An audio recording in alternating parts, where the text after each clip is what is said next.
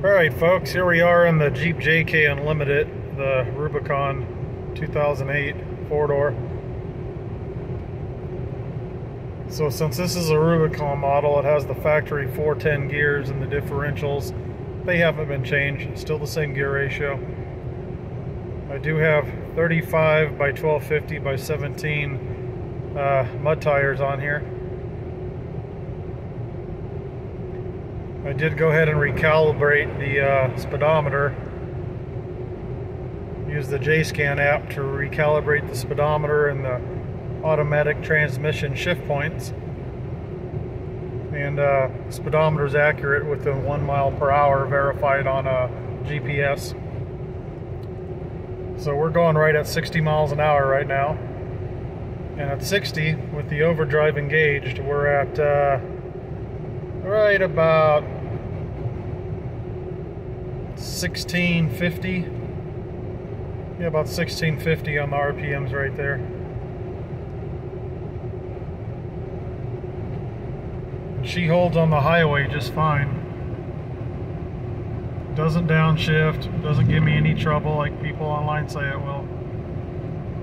This 3.8 liter V6 along with the 4-speed automatic transmission with these 35-inch tires are just fine.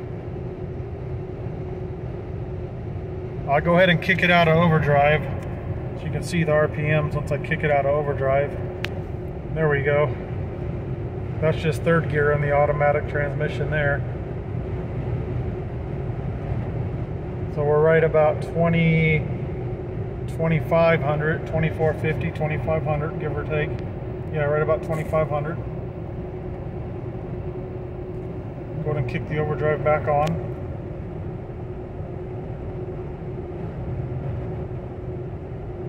So with 410 gears, you're perfectly fine running a set of 35s on one of these JKs with the 3.8 and the